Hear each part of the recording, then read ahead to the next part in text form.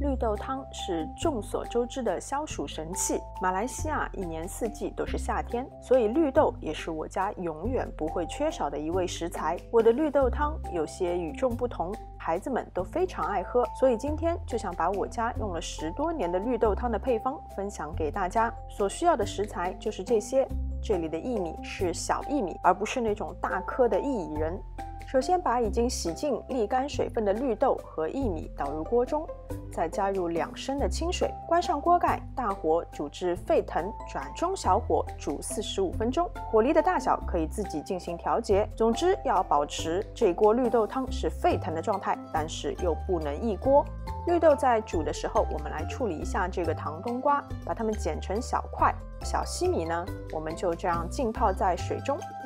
绿豆并没有提前浸泡，但是45分钟以后，绿豆也是粒粒都开花了。加入冲洗过并且沥干水分的糖冬瓜和小西米。糖冬瓜具有非常好的清热生津止咳之功效，非常适合加入夏日的甜品中。冰糖也可以在这个时候加入，然后继续关上锅盖煮15分钟。